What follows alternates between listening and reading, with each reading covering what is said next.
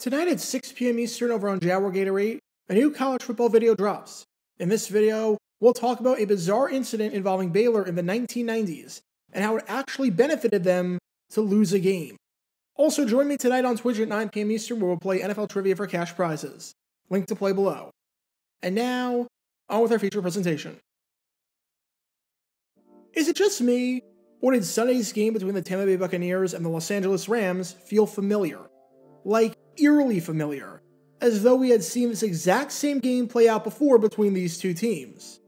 For those who aren't watching this in the immediate aftermath of the game, or need a quick refresher on what transpired, it's November 6, 2022. It's week 9 of the NFL season, and we have an absolutely big game in the NFC on our hands between the Tampa Bay Buccaneers and the Los Angeles Rams, the two most recent teams to win the Super Bowl. This is a must-win for both of these teams, and that's putting it lightly. Both the Bucs and Rams have gotten off to atrocious starts, especially when compared to their preseason expectations, as the Rams sit at 3-4 and the Buccaneers sit at 3-5. If you lose this game, making it to the playoffs is going to be an uphill climb for sure. If you win it, however, and with how weak the NFC is, and especially in Tampa's case, with how weak the NFC South is, you've still got somewhat of a fighting chance.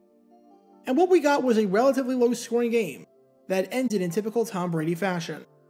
Because every time you try to count out Tom Brady, and every time you try to say that he's washed up, that Father Time is finally catching up to him, and that he can't do it anymore, he goes ahead and makes magic happen.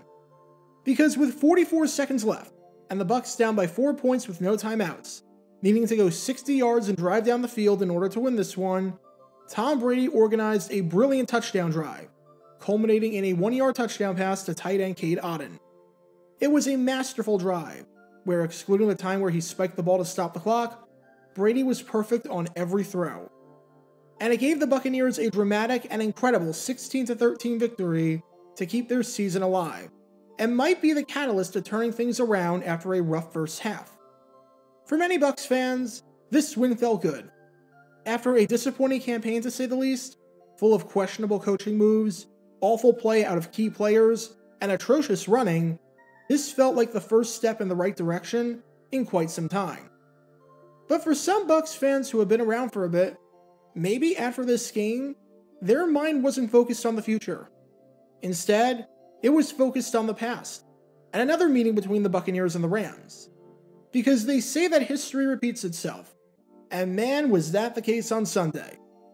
Because when you break it down, the Buccaneers-Rams game from 2022 and the Buccaneers-Rams game from 12 years before that in 2010 were practically identical. We're going to break down every parallel between these two games, but keep in mind that even though some of the comparisons between Tampa's 18-17 win over the Rams in 2010 and Tampa's 16-13 win over the Rams on Sunday might seem fairly generic and might seem like your fairly run-of-the-mill comparisons, others will make you scratch your head and truly wonder how history could repeat itself twice, or how the scriptwriters could be so lazy. To start off, in 2010, the Buccaneers, sitting on 3 wins, were playing the Rams, sitting on 3 wins. In that one, the Bucs entered with a 3-2 record, and the Rams entered with a 3-3 record. So a win by the Rams was critical in order to avoid being below 500 after the game. In 2022, the Buccaneers, sitting on 3 wins, were playing the Rams, sitting on 3 wins. In this one, the Bucs entered with a 3-5 record, and the Rams entered with a 3-4 record.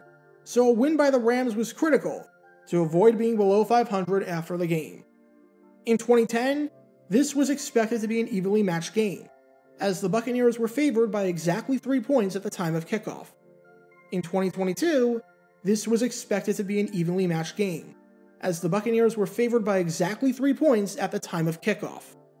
In 2010, when the two teams met, the game was held at Raymond James Stadium, just like in 2022, when the game was held down in Tampa at Raymond James Stadium. Okay, that one might not seem that impressive, and understandably so, but when breaking down how these games were won by the Bucs and lost by the Rams, it gets a bit crazy. In 2010, when the Buccaneers beat the Rams, they did so by ending the game with more time of possession. On that day, the Bucs had 31 minutes and 19 seconds of possession. In 2022, when the Buccaneers beat the Rams, they also did so by ending the game with more time of possession. On that day, the Bucs had 31 minutes and 16 seconds of possession. You have 31-19 for 2010 and 31-16 for 2022. Literally 3 seconds separate the two in terms of time of possession, which is crazy to think about how in both games, the Bucs held the ball on the Rams for just about the exact same time frame. In 2010, one of the reasons that the Buccaneers won was because even though they didn't force an interception, their secondary was pretty sharp, at least when it came to forcing incompletions. On that day, Rams starting quarterback Sam Bradford, a former number 1 overall pick in the NFL draft, went 13 for 26. On top of that, the Rams struggled early on to get their passing game into a rhythm, as on their first 3 passing plays, none of them went for any yardage. And in 2022, one of the reasons that the Buccaneers won was because even though they didn't force an interception, their secondary was pretty sharp, at least when it came to forcing incompletions. On that day, Rams starting quarterback Matthew Stafford, a former number 1 overall pick in the draft, went 13 for 27. Not only did Stafford in 2022 and Bradford in 2010 throw the same exact number of completions, but they did this on just about the same number of incompletions as well. On top of that, the Rams struggled early on to get their passing game into a rhythm, as on their first 3 passing plays, none of them went for any yardage. At least when it came to an inefficiency standpoint in the passing game, the Rams started this game in 2022 pretty much exactly the same as they did in 2010, right down to the fact that both times, the Rams went 3 and out on their opening drive. Speaking of how the game started off, let's talk about the flow of the game for both meetings. In 2010, at the end of the first quarter, thanks to a field goal by Connor Barth, the Buccaneers led at 3-0. In 2022, at the end of the first quarter, thanks to a field goal by Ryan Succop, the Buccaneers led at 3-0. However, this lead would be short-lived. In 2010, the Rams scored on their first drive of the second quarter, which was a 25-yard field goal by Josh Brown. Sam Bradford threw a touchdown pass, which would be the only quarter that he threw a touchdown pass in all day, and the Rams took a lead going into the halftime break. In 2022, the Rams scored on their first drive of the second quarter, which was a touchdown to Cooper Kupp. Matthew Stafford threw a touchdown pass, which would be the only quarter that he threw a touchdown pass in all day, and the Rams took a lead going into the halftime break. However, in 2010, while the Rams had the lead, the Buccaneers had 6 points, as they were able to tack on 3 points right before the halftime break, with Connor Barth hitting a 39-yard field goal with exactly 24 seconds left. Get ready for this. In 2022, while the Rams had the lead, the Buccaneers had 6 points, as they were able to tack on 3 points right before the halftime break, with Ryan Succop hitting a 38-yard field goal with exactly 24 seconds left. The time left with the field goal going into halftime to give the Bucs 6 points total was identical, and the yardage was a mere 1 yard off. So that's how the game was going at the end of the first half. In 2010, part of the reason why the Rams lost was because they couldn't get anything going offensively in the fourth quarter when it mattered most, as they were shut out in the quarter. In 2022, part of the reason why the Rams lost was because they couldn't get anything going offensively in the fourth quarter when it mattered most, as they were shut out in the quarter. However, even despite those fourth quarter struggles, the Rams still had a chance to close the game out, as they had the ball and could have iced it right then and there. But for all intents and purposes, their head coach made a highly questionable decision that would be second-guessed immediately afterwards, and especially with what we know now, knowing that the Rams lost the game.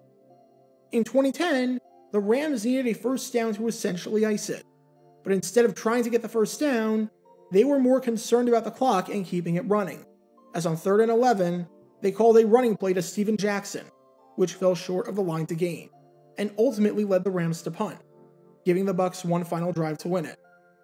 In 2022, the Rams needed a first down to ice it, but instead of trying to get the first down, they were more concerned about the clock and keeping it running, as the coaching staff ordered Cooper Kupp to slide to stay in bounds instead of trying to get the first down. This ultimately led the Rams to punt, and gave the Bucs one final drive to win it. And we'll get to that final drive in just a bit, which is where most people probably see where this one is going. But before we do that, let's talk about the quarterbacks for the Buccaneers. In 2010, the Buccaneers won with Josh Freeman under center. Freeman finished the game with 1 touchdown, no interceptions, and a passer rating of 80.4. In 2022, the Buccaneers won with Tom Brady under center. Brady finished the game with 1 touchdown, no interceptions, and a passer rating of 79.7. Not only did both quarterbacks have the same exact stat line when it comes to a touchdown to interception ratio, but their passer ratings were within less than a point of each other. And if you rounded appropriately, they would be identical. Both quarterbacks also tried getting their running backs involved in the passing game. In 2010, Josh Freeman completed 8 passes to his running backs, with all of them going to Cadillac Williams. In 2022, Tom Brady completed 5 passes to Leonard Fournette and 3 passes to Rachaad White. Those are the 2 running backs he threw the ball to. Add up their receptions, and you guessed it, 8 passes. Both Freeman and Brady not only had the same number of touchdowns, the same number of interceptions, and the same passer rating, but they had the same number of passes to their running backs. But that's not all, because both Brady and Freeman threw the same number of passes to their starting tight end. In 2010, Josh Freeman hit Kellen Winslow on 5 passes, and in 2022, Tom Brady hit Cade Otton on 5 passes as well. And with that incredibly wild stat out of the way, let's talk about the final big thing. And that is, well, how the game ended. In 2010, on the final drive of the contest, Josh Freeman successfully led his troops down the field needing a touchdown to win it. And with the ball at the 1-yard line and just 17 seconds left, with the Bucs having no timeouts left, Freeman completed the comeback to give the Bucs their 4th win of the season, as he hit Cadillac Williams on a 1-yard touchdown to the right side of the field. In 2022, on the final drive of the contest, Tom Brady successfully led his troops down the field, needing a touchdown to win it. And with the ball at the 1-yard line and just 13 seconds left, with the Bucs having no timeouts left, Brady completed the comeback to give the Bucs their 4th win of the season, as he hit Cade Otton on a 1-yard touchdown to the right side of the field in the same exact end zone. When the Bucs scored the touchdown to give them the lead in 2010, the Rams had time for one final play after the kickoff, which was a short completed pass followed by some pitchy woo-woo action that went nowhere. And in 2022, when the Bucs scored the touchdown to give them the lead, after the kickoff, the Rams had time for one play, which was a short completed pass followed by some pitchy woo-woo action that went nowhere. In other words, literally everything about these games was identical. The start was identical. The quarterbacks on both teams were identical. The end of the first half was identical. The spread going into the game was identical. The venue was identical. The number of wins both teams had entering was identical. The distribution of passes by the Bucs quarterbacks to the running backs and tight ends was identical. The time of possession was identical. And the ending to the game, from the yard line to the side of the field to the time left on the clock to the desperate lateral attempt by the Rams at the end, was identical. These games were mirror images of each other, with the only real difference being that the 2022 game definitely had a larger audience than the 2010 game, which was blacked out locally in Tampa.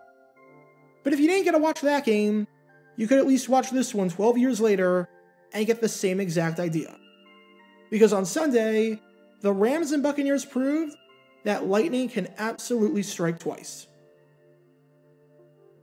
Get your official Jaguar Gator 9 merchandise by going to jg9shop.com, and be sure to like this video, ring the notification bell, and subscribe down below if you haven't already, as it helps the channel out a lot. And be sure to check out Twitch every Wednesday night at 9 p.m. Eastern for your chance to play NFL Trivia and win cash prizes. Link in the description below. If you want to see videos like this condensed down to 60 seconds, then follow me on TikTok at Jaguar Gator 9. To see college football videos, subscribe to Jaguar Gator 8. To see highlight videos of players throughout the history of the NFL, subscribe to JG9 Highlights. Also, special thanks to all of our Patreon supporters for helping the channel. Your support is greatly appreciated. So you can become a patron and request future video topics in the description below.